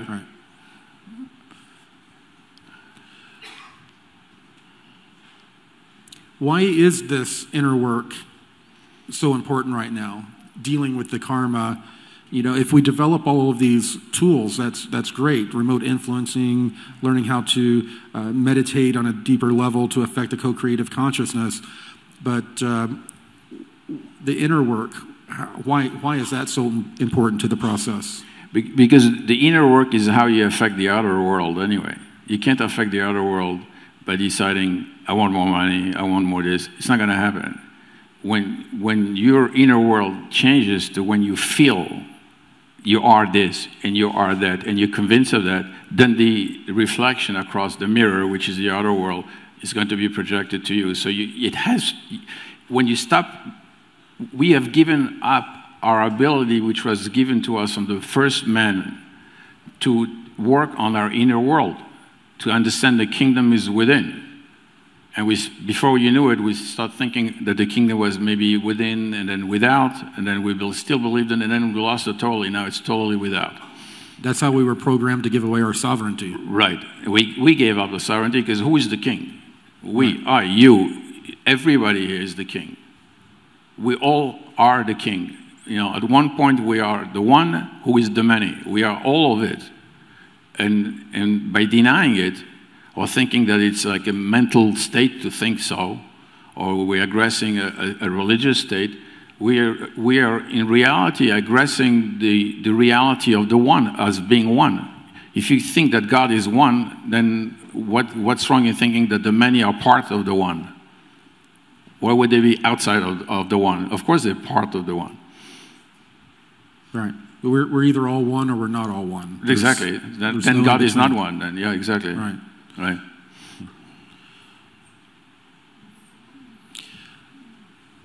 Why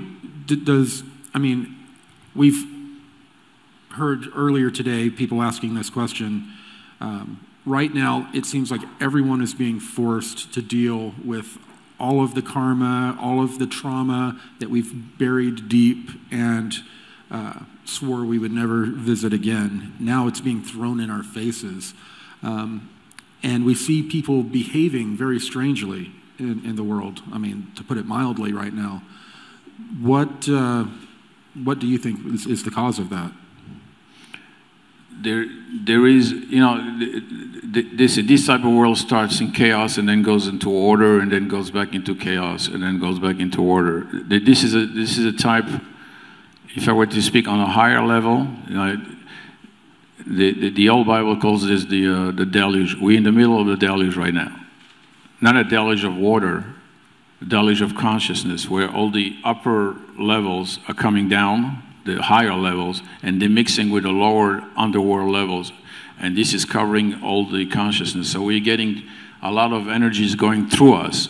And then we have to understand, when you wake up in the morning tired or in the middle of the night having this crisis of anxiety, you don't understand why. Or you feel suddenly that somebody is dying or something serious is about to happen. And then you don't run to your psychologist, because next day you may wake up and feeling great, and then you go, "Oh, this is a beautiful day today, you know, so I must have done something good." It's a very difficult process, because what is in reality happening right now, this creation, this whole creation, has not been truly born yet. I know it sounds like I'm totally losing it, right? But I'm not, you know. That's the only thing I know. Not yet, anyway. Give me a couple more years, we'll see. Right.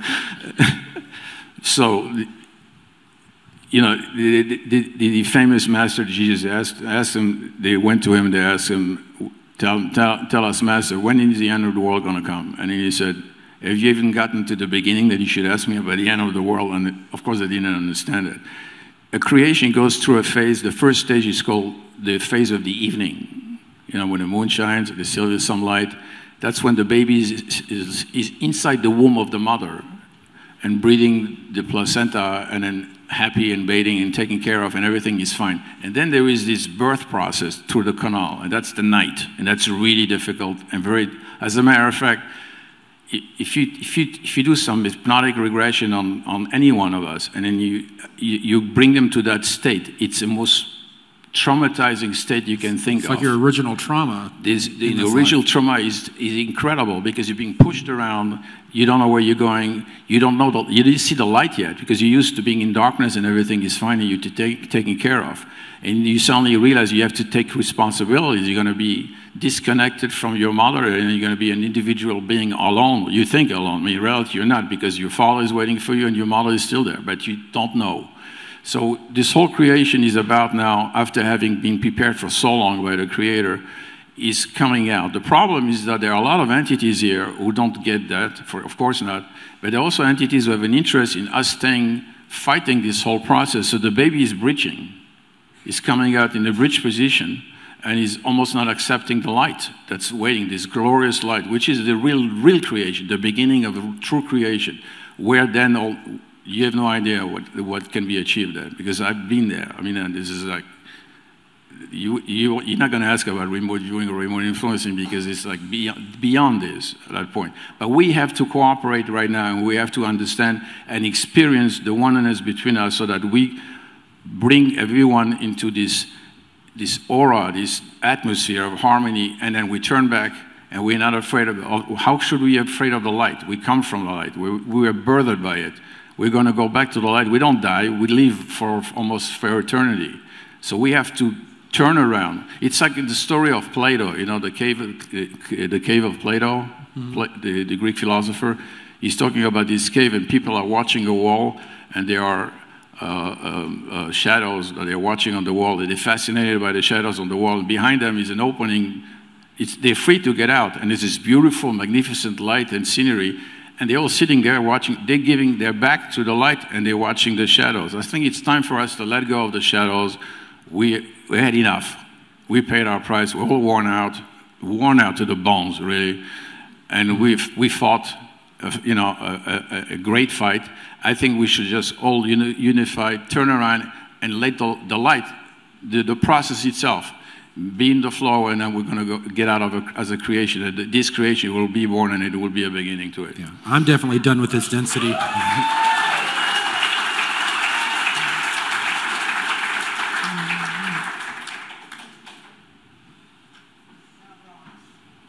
Yeah, this is an easy one for you. How can we better handle painful situations with family, jobs, partners? You know, that's more of a, I guess, it's going back to dealing with yourself, because usually you're projecting onto others.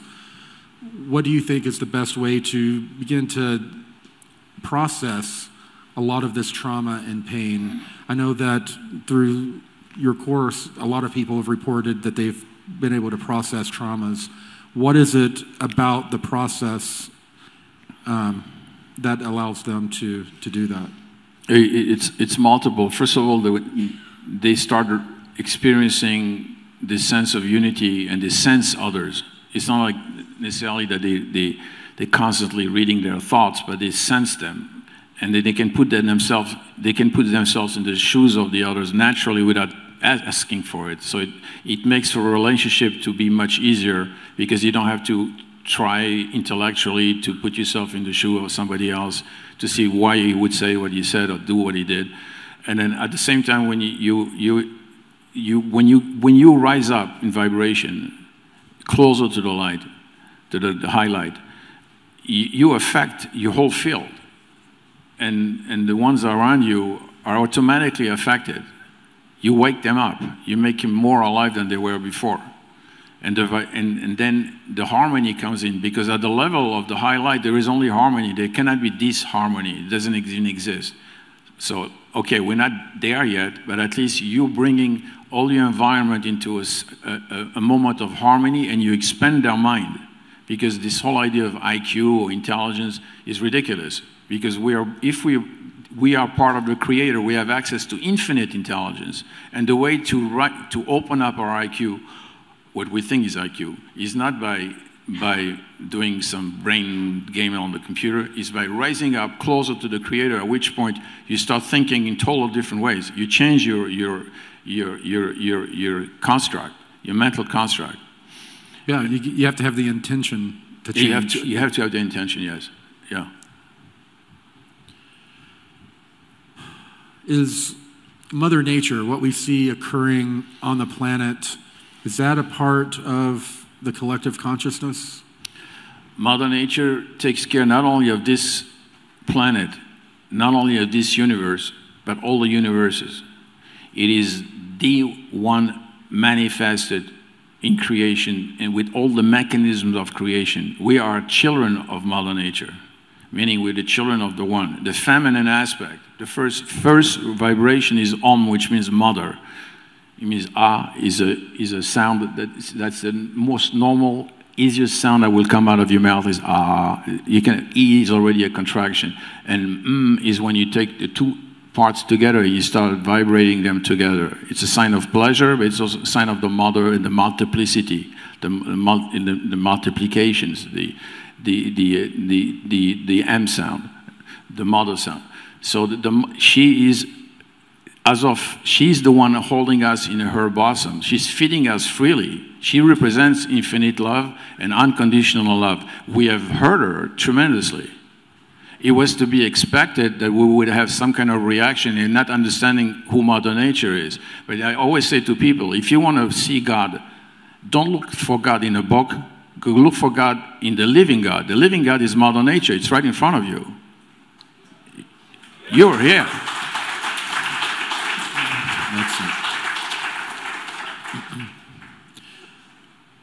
Why does Mother Nature express anger, or is it anger? You don't want to know. Mama can get really angry. Yeah. When does Mother Nature? I would rather answer that one. She doesn't express anger. Yeah, I agree. She really does not. Yeah, it's that's not just anger. our What we perception. think is anger is not anger. Right. It's just a reaction to rebalance situation. But the pain she feels when she does that is beyond anything we can even imagine. because she is a being that's fully alive and godly and has emotions, because any being, anyone, whether it's a cat, whether it's Mother Nature, you has emotions and thought. That's how you define a being, the emotions and the thought. And there's a tremendous amount of emotions in Mother Nature. As a matter of fact, if you want to connect to Mother Nature, show love to a Mother Nature. Connect to her, not by watching the Discovery Channel, but just by going, by going outside and hug a tree. It's okay to hug a tree. They might arrest you lately and all, but yeah. Yeah, I hugged a big sequoia recently. Right. Yeah. Didn't change the world, but changed me a little bit. Yeah, she reacts to love. It's like a flower. When you eat a plant and you don't give it love, you give it all the nutrients, it will grow, but it won't have this energy of life and love very strongly in it. Failure to thrive. Kind of. And you won't thrive. And you're going to feel very tired. You're going to say, oh, GMO doesn't matter. Yes, it does matter, because you didn't take a plant even in your home and give it love, and you're going to see it flourishing and thriving, and then there's an interchange. That's what Mother Nature needs. So if you want to grow fruits and vegetables and you want to heal yourself, it's not so much what pesticide or not pesticide, even though I'm totally against any pesticide or GMO especially. It's give it love. Literally, you will walk outside, go to your garden, and then you will recreate yourself. I mean, we've seen how emotion, love, and hate, how those emotions can affect things like water crystals as they're being formed. And they proved it, yes. Yeah. Everything, especially living things. And water is a living thing too, by the way. It is. We are mainly water. Yeah. How are we doing on time? What time are we pushed to? Till 10:15? Okay. I want to get through this, but I want to give people an opportunity to ask questions on this topic, because I'm sure there are a lot of questions, are there not? Do you have questions? Okay. All right, so are we becoming more and more disconnected from the co-creative consciousness by iPhones, all these devices that people seem to be buried in all the time? Yeah. Are you kidding? It's more than a distraction? Do you think it was a coincidence that the first smartphone was called the Apple, and shows an apple beating? Yeah, interesting. The fall of man, Adam, like, right. boom. Yeah. It's not even 2 generations later, and I know. Right. Well, when television came out, that was the biggest boom to the intelligence community that they'd ever had. Oh, I was laughing all the time, because they were talking about, people were afraid they're going to chip us, and I said, why would you want to chip somebody from the inside when you can be watching him? You want to see him. You want to hear what he's saying. This is the chip you're carrying, and they're all proudly carrying their chip all day long and then being monitored. But beyond that, it's disconnecting people from people. You see couples eating in restaurants, and they don't even talk to each other. There's no communication. And if you want to talk to someone, I said, no, text me. I said, no, I'm not going to tell you I want to talk to you. You have to text. Right. Is this shared reality, is it truly an illusion? Which shared reality? You mean our reality here? The reality that we're sharing here right now is what we're experiencing here right now an illusion? What is an illusion? It's real. Reality is R-E-E-L-L-E-T. It's a real. It's like watching a movie. It is real. It's a manifested movie where we are active. That's all God can do. Is He can dream within His own enormous mind and keep everything in order, so that we as Him are active in this reality. Yeah. I guess if we're co-creating it's real. If we're co-creating it, we're making it real. We're co-creating, yeah. We're supposed to. He wants, and it's like you want your kids to work with you. You don't want to work against you and rebel against you. We're all children of God, all of us. I don't care where you come from, what city, what dimension. They're all children of God. I think I know the answer to this one. If God is pure, why did He create hate?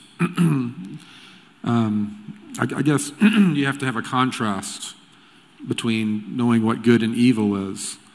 What is your, why do you think fear is such a part of this reality? Well, that would be a multi-dimensional answer. Why did he didn't create evil. He created a system that allowed for us to feel separated from each other and not being totally telepathic, which I'm sure you have experienced. I've experienced being telepathic. It's a totally different ballgame at that point. Right.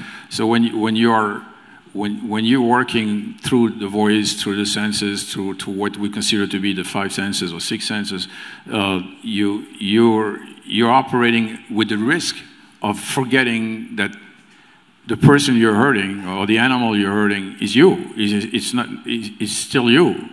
And then you don't want to share. You don't want to cooperate. You're asking, what am I going to get if I share it? Are you going to scratch my back first, or am I going to scratch your back? And how much is it going to cost? And then you go into accounting and balancing. That's not God. That's us. He knew this. Of course, he knew this. Yeah.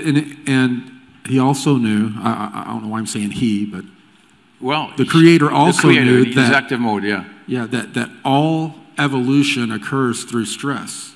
Yes. So if we did not have these negative things occurring, we didn't have the traumas, we're not going to evolve. We're just going to be at a status quo. Mm-hmm. So I guess we need to learn how to appreciate the traumas once we've learned from them and then and move on. That's very profound, yeah.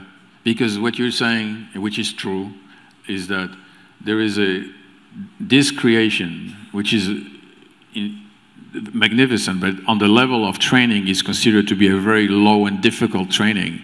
It's almost the last training before you graduate here, from kindergarten, okay, from the higher school. Right. But it's still the last training. It's extremely difficult. The Creator knows it. And this is a distillation process of consciousness. You don't get to go to a higher level creation, or even to eventually get your own creation, because we don't realize that all the children of the One are supposed eventually, after one point or another, to become real true co-creators, cosmic creators, and get a co-creation. The One can co-create as many creations as it wants. It's not a problem.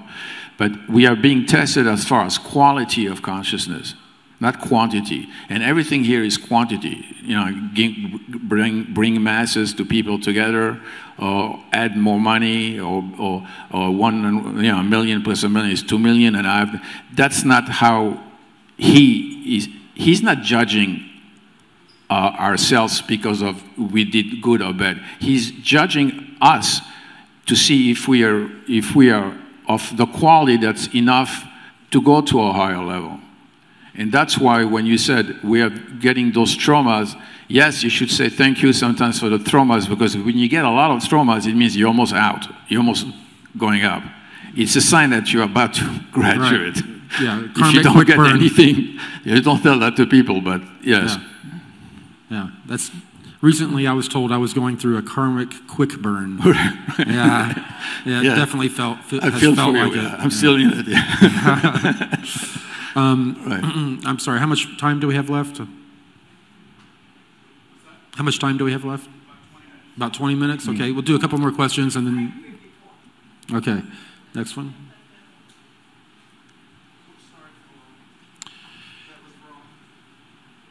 How does remote viewing, deep meditation, how does that help with memory retrieval? I know a lot of people have been trying to figure out if they have suppressed memories. What are the best ways to retrieve those memories? I know some people are going to a regression therapist can be good, but you've got to find one that's really reputable. They can front load you with information by accident. Easily. Yeah. Easily, yeah. I mean, what is your answer to that? It's funny that you said it. I used to do a lot of past life regressions just as a game years ago, and then finally I managed to get most of the ladies that I was doing past life regression to become Cleopatra, because she was very popular in those times. And I would front load them, but I would do it I didn't do this as a joke. I did this to see if I could, and they would give me all the details of the life of Cleopatra, and it would more or less fit one with the other. So then I was asking myself, well, is reincarnation real, or where am I getting this information from? I mean, they were describing things that the average person had no idea about Cleopatra.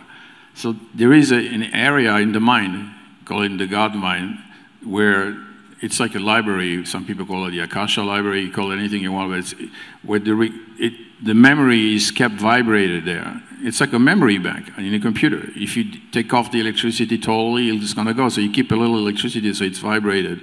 It stays there. They can access that information. Were they really Cleopatra? I don't know. But is it important for them to think they were Cleopatra? I don't. Sometimes they do. Well, it's good for your ego. If we're all one, right. They were Cleopatra. Exactly. They were Cleopatra. You're right. So they were Cleopatra.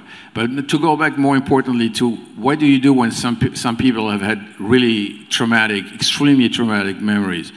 I think there are many ways of addressing it. You can bring back the memory to the forefront, but that's extremely dangerous because when you bring a memory to the forefront, all the associated emotions that they felt, the mind does not know future, past, or future, or there's no time for the mind. There's only the now. So when you bring it back and they're reliving it, it's as if they're reliving it again. The fact that the mind will hide this in the background of the subconscious is a natural way of hiding the pain away. Right. Do you understand? So you have to decide whether you want to do this. I would rather go and change the past. Believe it or not, the same way you can affect the future, you can affect the past.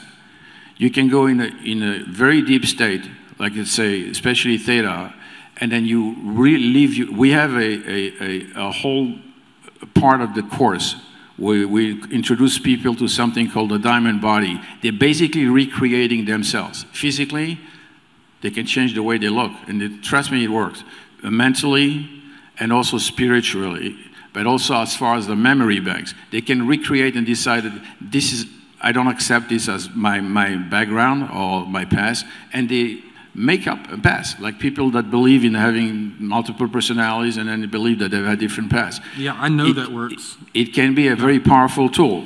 Yeah, I have done exercises to where I send messages to myself in the past. Mm-hmm. Like if I forgot to bring something on a trip, I will sit there and consciously try to send a message to myself in the past. And I train myself to always be listening for that little nudge from myself in the future. And there have been several times that it's worked out very beneficial for me. Right. And you know, right now with the quantum computers in quantum physics, it's been proven, the delayed choice experiment has been proven so that a reality that's concretized now in the material world by our observation is sending waves in the past, changing the past, sending waves in the future, changing the future at the same time, and then presenting us with a present. That's physics. You know, they can blind themselves, all the people that will not accept it, but this has been proven in laboratory experiments since 2010, 12, but very strongly so now. Yeah. Well, I think, I think pretty much I think we're gonna go to questions from the audience. I definitely want to thank you, Gerald, for being here. Right. Yeah. A lot of people. Many people may not realize this, but it was about 1996, about 3 years after Stacey and I got married. I was looking for a good remote viewing course, and I was looking at all of them. And when your remote influencing information came out, I bought it. And it was, when we first got married, we were so broke. And I can't remember how much the course was back then, but she remembers. Because, I mean, we were like destitute, and I'm ordering a course on remote viewing. Yeah. And for her at the time, before her download and her awakening, it was not an easy thing for me to to get approved. But the interesting thing is that after the course, I was so impressed, I sent you an email. Yeah. And I told you about how when I was a kid, I would project myself outside of the car above the freeway, as a way to pass the time. And I thought everyone else could do it. And you actually called me. I was working at Stream International. It was my first IT job. You called me and we spoke. I was real busy. I didn't have time to really talk, but you were asking me a lot of questions. And it's really interesting that, fast forward over 20 years, here we are on the stage together. Right. So I appreciate it. Things happen for a reason. Thank you. I appreciate it too. Thank you. Thanks.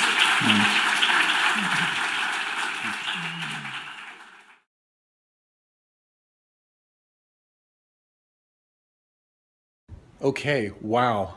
I was just watching the news in the background when all of a sudden this pops up.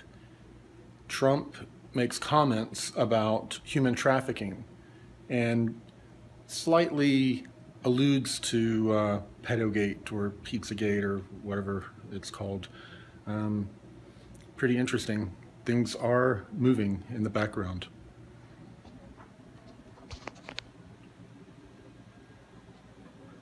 All right, I'm asking in my ear because I'm told that we now have video and sound of President Trump leading a listening session on human trafficking at the White House. Let's listen.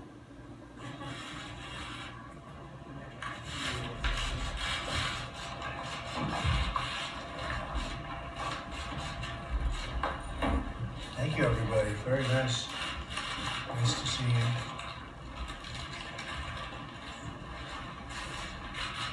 Well, I want to thank Dina and Ivanka and everybody for working so hard to set this up. It's been so important to them, and I want to make it clear today that my administration will focus on ending the absolutely horrific practice of human trafficking, and I am prepared to bring the full force and weight of our government to the federal and at the federal level and the other highest levels, whatever we can do, in order to solve this horrific problem, getting worse, and it's happening in the United States, in addition to the rest of the world, but it's happening in the United States, which is terrible. Human trafficking is a dire problem, both domestically and internationally, and is one that's made really a challenge, and is really made possible to a large extent, more of a modern phenomenon, by what's taking place on the internet, as you probably know. Solving the human trafficking epidemic, which is what it is a priority for my administration. I'm going to help out a lot.